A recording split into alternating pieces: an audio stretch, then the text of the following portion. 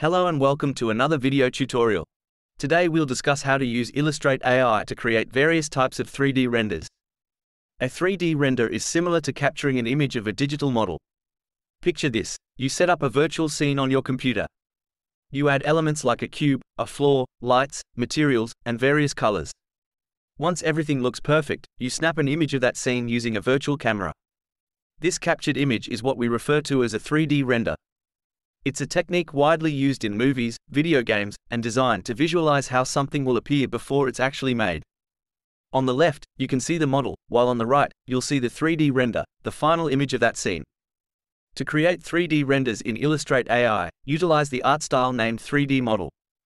To introduce variation in the images you generate, include names of 3D software and 3D render engines in your prompt. From my experiments, these changes might be subtle. However, by using a unique seed number and simply switching out the 3D software name in the prompt, you can achieve these subtle variations. Combining various 3D related terms can enhance the outcome, guiding the system towards your preferred visual style. I'll share additional terms you can incorporate into your prompt. Feel free to pause the video to delve deeper into them. Afterward, I'll display some actual prompt examples along with the results I obtained.